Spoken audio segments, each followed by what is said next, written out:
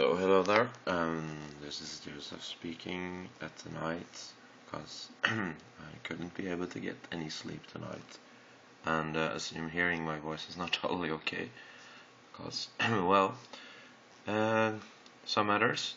Anyway, I'm supposed to be helping you a bit with the mixing, how to start to mix, and I was just giving a little quick start for you here. I'm not gonna make it complicated. I'm gonna try to keep it very simple. First thing I do is that I take my USB memory. This is my USB memory.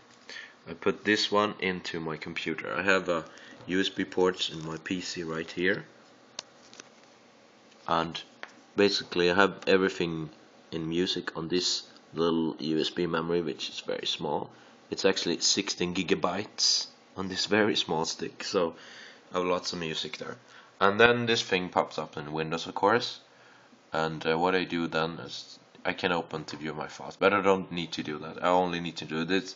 This is my drive, so let's go to that, and let's just go to MixMeister Studio, and this is the icon for the MixMeister Studio. So that starts up my MixMeister Studio, and as you can see, that was like lighting fast, so that works very fast. So well, I haven't actually got anything in plan, but right now I have a song called Isla, which you might have heard before. It's called DJ Charger Mix. I just picked this song, and then I just drag it over from here to the playlist window in this program.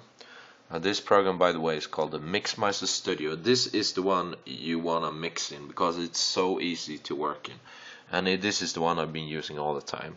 So basically what happens right now is that I got a track down here, and I also can see it right up there. So what I see right here is loads of songs from which I've imported before in my other mixes. So there are random songs, you know, lots and lots of songs there. So don't care too much about this. I just pick some of them and just drop them there, and what appears in our mix will be the one in this window, not in that window. It will only be in this window, right?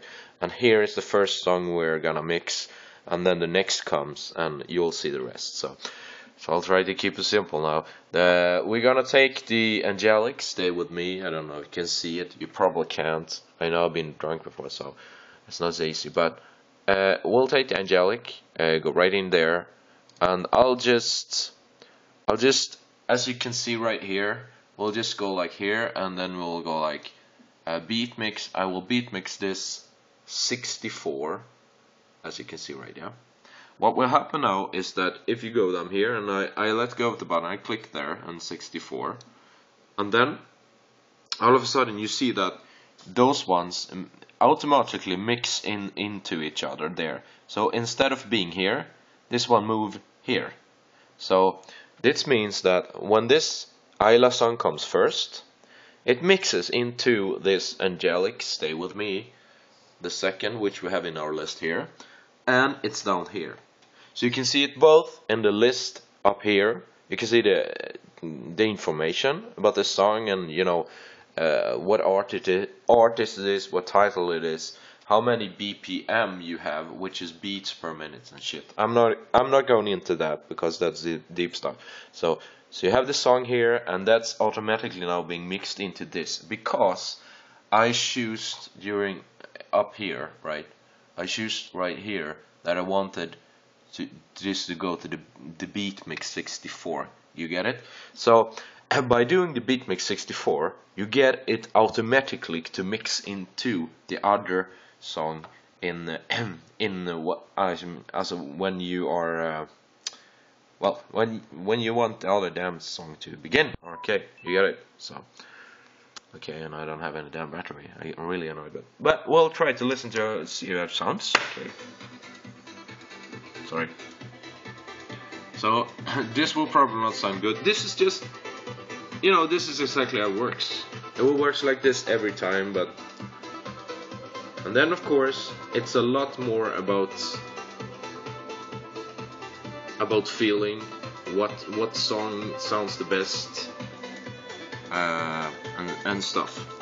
It's important though to listen closely to the transitions and see that it sounds okay. As you can hear, we're going from a song down here that is 144 to 130, about 129 even. So that is the BPM. So it has to slow down very slowly. And since we have a very long transition, you won't notice it so much. That's what makes it sound more professional. Can you hear it? Now the more calming song is coming in. Let's take that again, okay? Let's take it again. Let's take it from the This is very important, right? Because this is what really makes it sound great, you know, in the mix. Right here, the other one is starting to take in. I can see, because I see it graphically in the mix. Right there, it will start to sound more. I tell you when it starts. It's gonna start exactly when. Now. There. Did you hear it?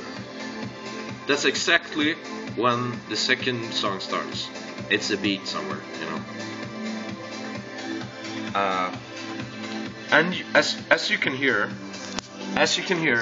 this is just 2 songs. You know, I make 22 songs in a mix or something. It doesn't really matter. The only thing that matters is that you make a good sounding transition. You have one song that works with another song, of course.